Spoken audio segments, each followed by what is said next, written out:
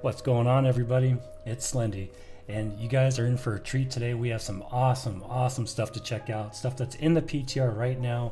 Of course, subject to change, but for right now, it is some amazing stuff. So where do we begin? I already did a video on the new expedition, so check it out if you want to see what it's like. There are going to be spoilers though, so if you don't want any, spoilers, you want to be excited when it comes out, do not watch the video and do not watch this video. So me and my boys, we went out looking for Stinky the Hunter. We went looking for Rafflebones, and we found both of them. So you guys are going to see that in the video. Really cool stuff. You get to see loot that they drop. They give umbral shards. I mean, the whole thing is just amazing.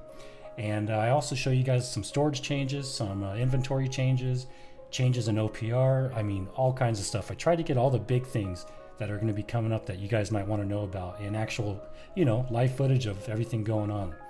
So be sure to check it out. If you guys have any questions, comments, let me know. And yeah, let's get right into it. I can't wait to show you guys really good stuff.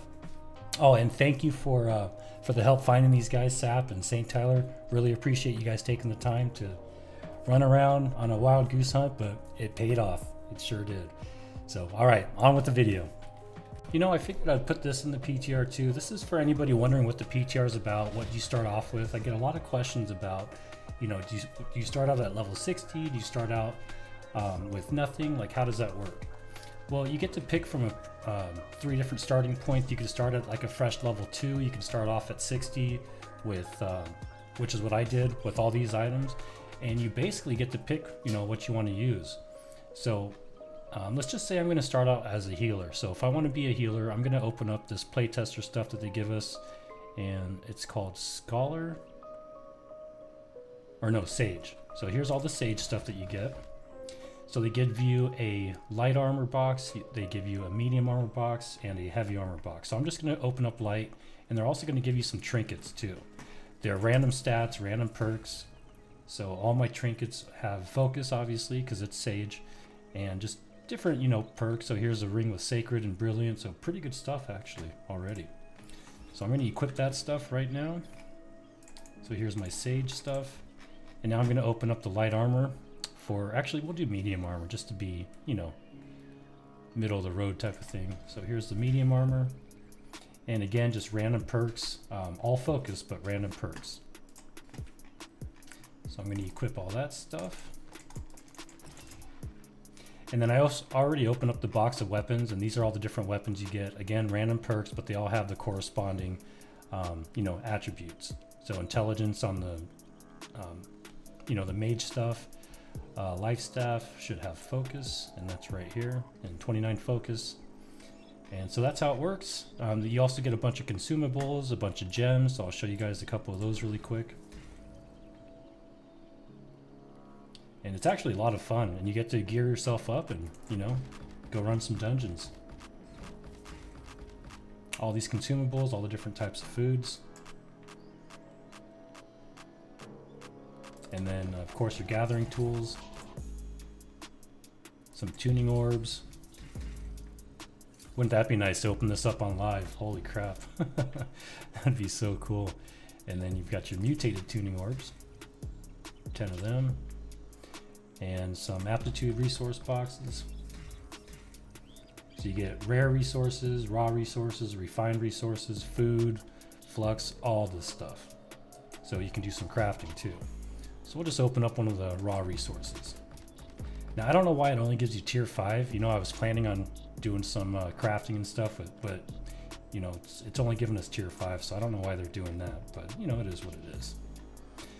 So that's it, guys. That's a look at, what you start off with in the PTR. It's pretty fun, pretty cool stuff. And yeah, so back to the video. All right, so first thing I want to show you guys is the storage. There are no limitations on what you can do with the storage anymore. You have the freedom to move in and out storages across the map. It doesn't matter. So currently I am a Marauder. I'm just going to show you guys that really here. So we're green. I'm in a Marauder territory right now, but I'm going to show you guys you can actually move stuff in and out of storage in any storage whatsoever on the map. Check it out. So we're just going to go to Last Stand, And I've got a couple things in there already, and you can just move them freely. There's no cost associated with it. There's no restrictions whatsoever. You can move in and out of storage anything you want from anywhere on the map. It does not matter. Look at that. Now, I hope this isn't a glitch. I hope this isn't a, a bug. But as of right now, on the PTR with patch 1, this is the way it is. No more restrictions. You can do whatever you want between any of the storages. It doesn't matter what faction you're in. It doesn't matter what you own, what you don't own. It's, no limitations whatsoever. It is absolutely amazing. So that's number 1. Now, another great thing about the storage that they said in the PTR notes is the fact that not only can we now see how much extra storage we're going to get in the tooltip for these different items, they've been increased. So now just a regular hewn log storage chest gives 400 weight, and the iron storage chest will give us 600 weight. So they've been increased, and it actually shows us how much we're going to get from each one. So that is an awesome, awesome, much needed quality of life change. And you guys are going to like this one. This is the ability to actually open up your inventory while you're moving. Is that not great or what? You can change weapons. You can equip consumables, change things around. I mean, this should have been in the game also a long time ago. So another huge quality of life change. It's just amazing.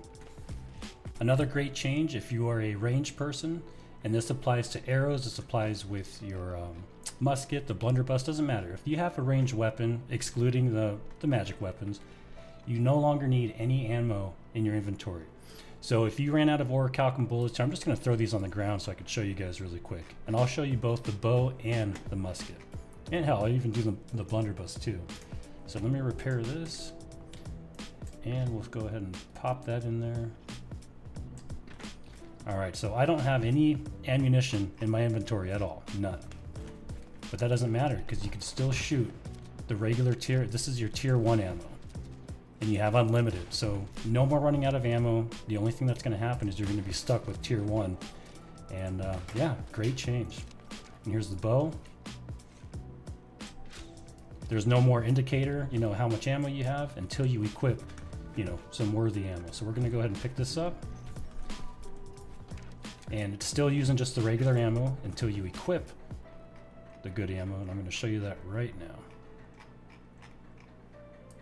So we've got our orichalcum arrows and orichalcum bullets, and now we actually can see how much ammo we have. And that's for both types of weapons. So awesome change, in my opinion. I think so.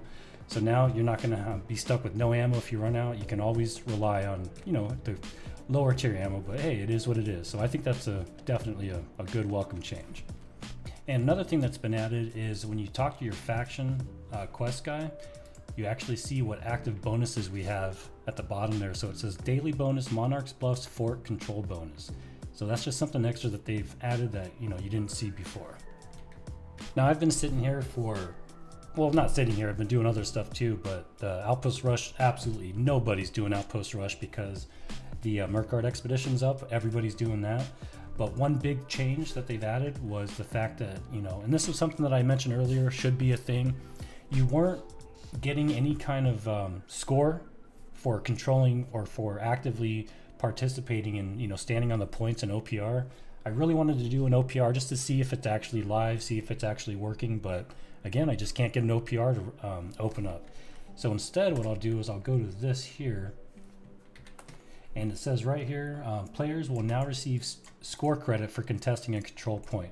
Why that was never a thing, or maybe it was and they just changed it, but now if you are capturing a point, you will be getting points, contributed to your score for, contesting a control point. So that's a really good change.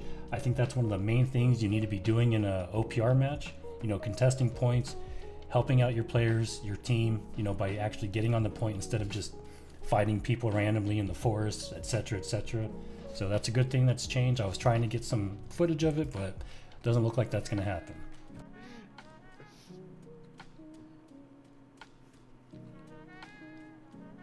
Man, we're not gonna see shit, are we? I was like, who's that? We ain't gonna see shit.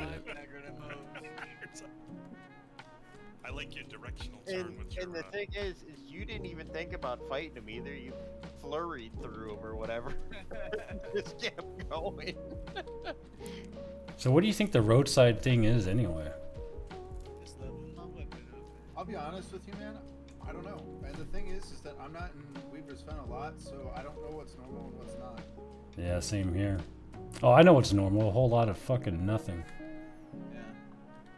And What death if a modes. roadside event is something to, like it'll spawn mobs near you when you're just running around.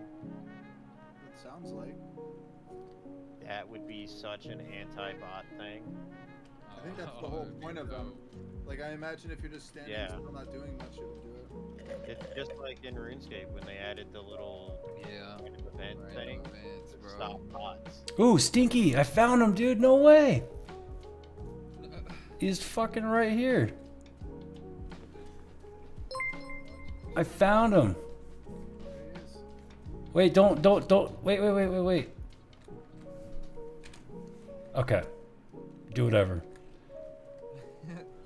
I turned off my HUD so I could see him. He's just a little fucking...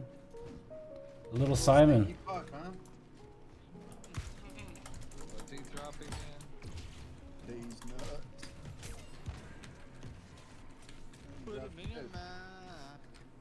Didn't drop shit.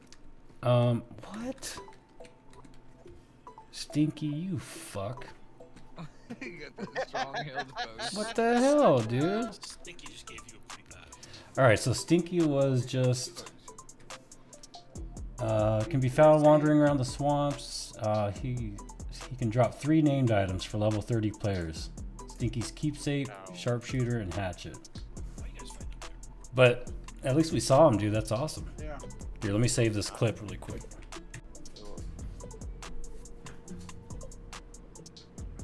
Oh wow, yeah, I see him. Okay. So I'm gonna try to get a screenshot of him, like up close.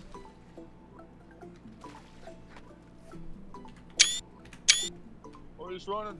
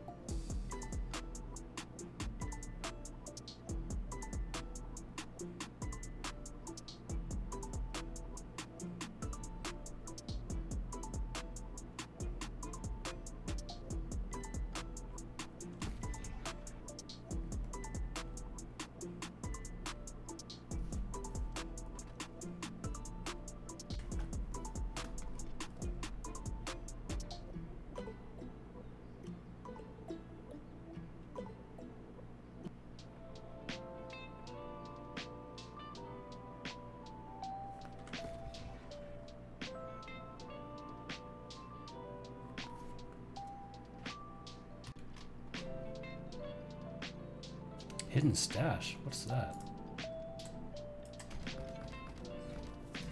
You guys ever see hidden stash? No, I don't think so. It's a green bag. I just got it from, I think I got it from that house. Those guys were killing Sab. Open it. Do you have any? It's got so many boxes in here that I haven't. Yeah, it gives you all the different types of motes. Gypsum. Oh, it's like the berries instead of the berries. What? Was that in the patch notes?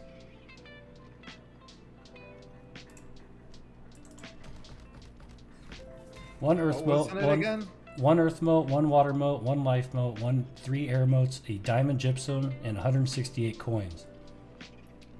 So it's like these replace the whatever they are, the elderberries or whatever. Points. Yeah, the Jupiter or whatever they're called.